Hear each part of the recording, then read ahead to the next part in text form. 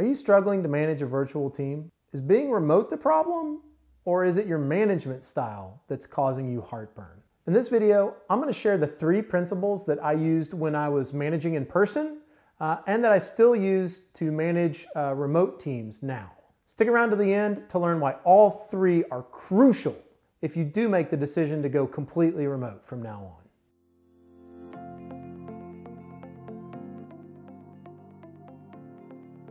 I think that management is something that's easily taught and almost anybody can do. And I think all you need is a couple of sort of very simple, especially in person, right? It's really easy to manage people when you can see what they're doing all the time.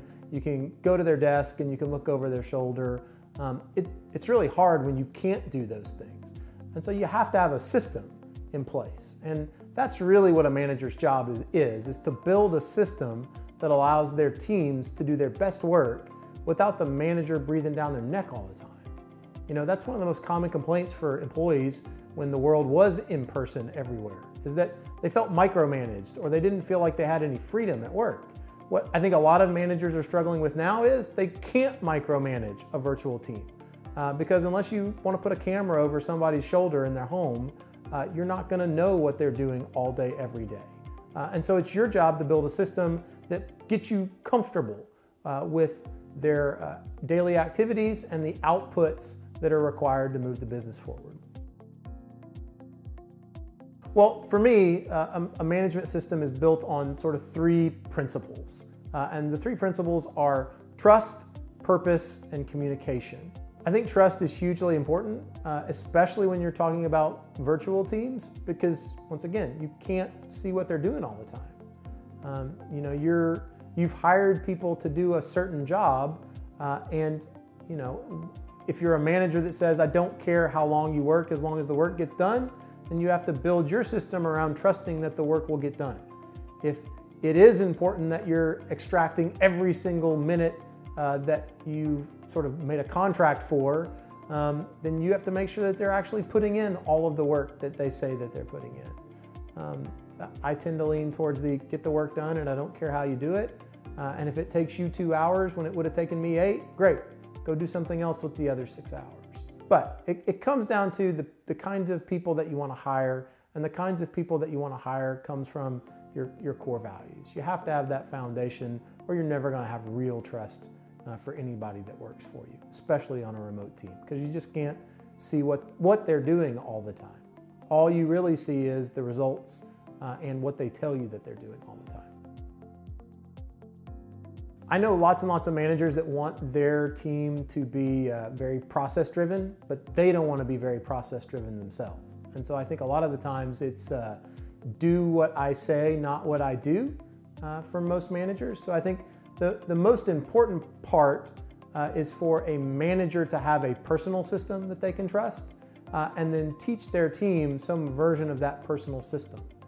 And if the team is using a system that the manager already trusts, the manager is more likely to trust that the work is getting done in the way that they want it to get done and that the output or the predicted result is going to be there in the end, right?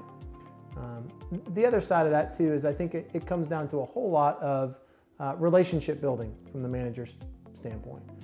It's really easy to look at most managers' calendars and go, where could I fit in another meeting, especially one that's sort of soft, like a one-on-one, right? But honestly, they're the most important meetings that you have each week.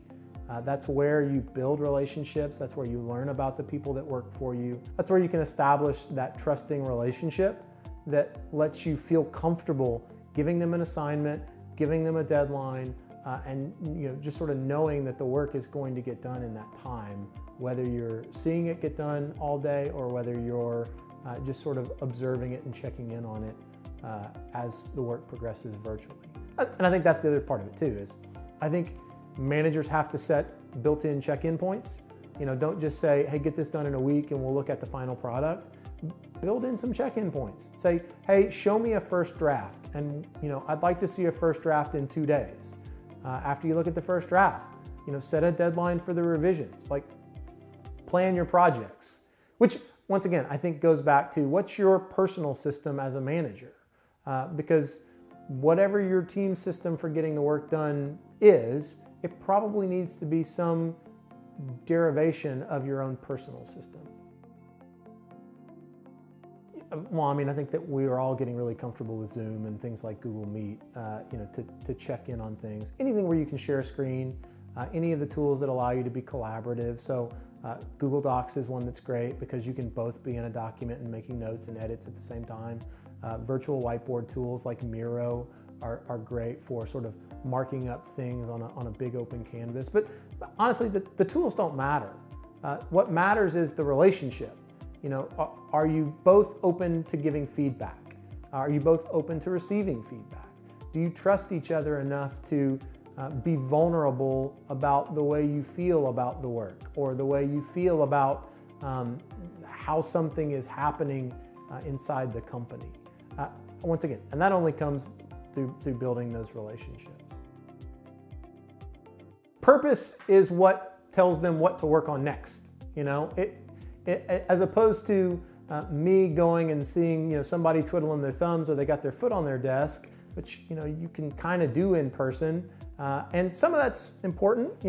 Think time, especially in an agency, happens, but virtually you got no idea. So I think it's really important for a manager to set a clear purpose, and not only like the big vision, where are we going in 5 years, but what do we have to get done this week?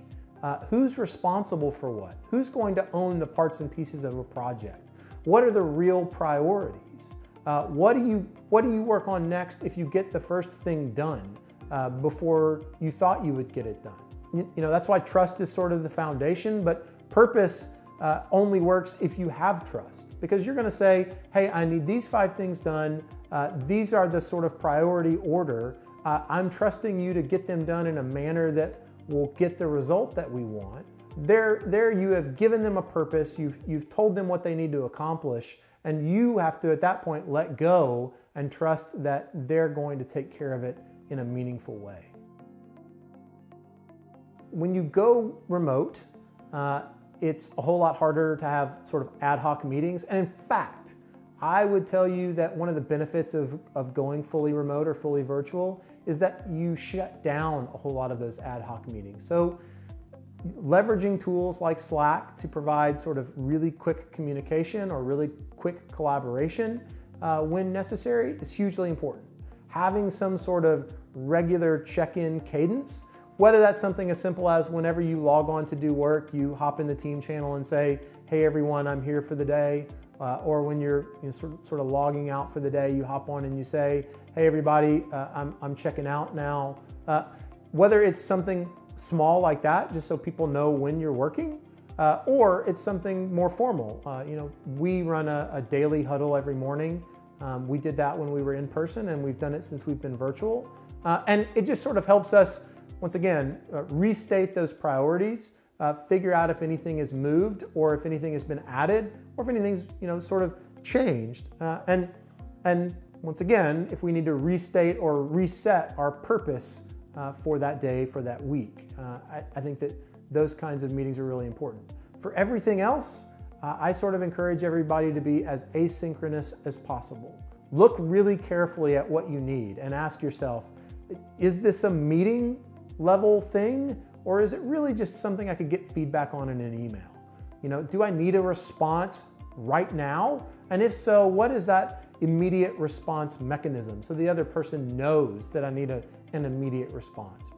Very few things require an immediate response, and very few things, even in a highly collaborative environment, really need direct time together on a call or a Zoom meeting, right? Really, that's just a replacement for ad hoc meetings that are really mostly time wasters. And were mostly time wasters when we were all in person too. So I think setting communication boundaries, trying to find ways to become more asynchronous, hugely important, with a little bit of structure about when meetings happen, how they work, and the ones that you do have, I would suggest you make them a little more formal than they were in person, just so that they stay productive.